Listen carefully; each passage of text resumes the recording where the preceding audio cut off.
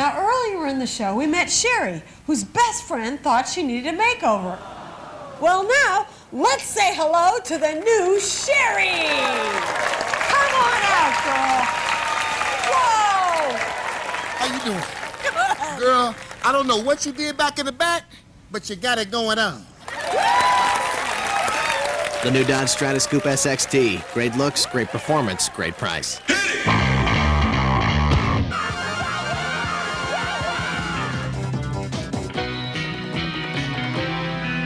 Oh, hi there. I'm just getting my fortune told by Madame Judy the psychic. This'll just take a sec. Shh! Madame Judy demands quiet. I will now predict the present. The present? Quiet! Madame Judy must concentrate. I see that you are wearing a green shirt. No. Wait, Al! Laying on of hands! Look, can't you just tell me something about my future? No details, only cryptic warnings. Okay, fine. Hit me with a cryptic warning. Beware, beware, beware of toads who don't play fair. That's it? No! $5, please.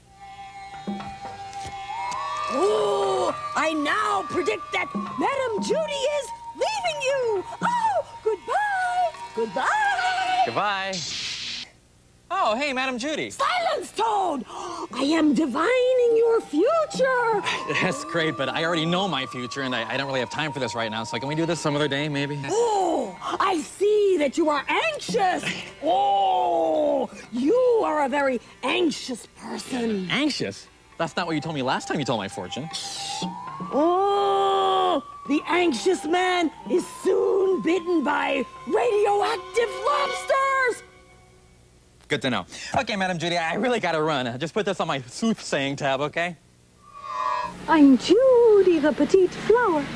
Oh, and in my profession, when you want to maintain a goddess-like figure, but still indulge yourself, only one drink will do. Diet Dr. Pepper.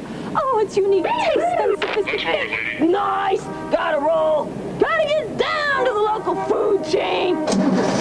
Diet Dr. Pepper, like nothing else.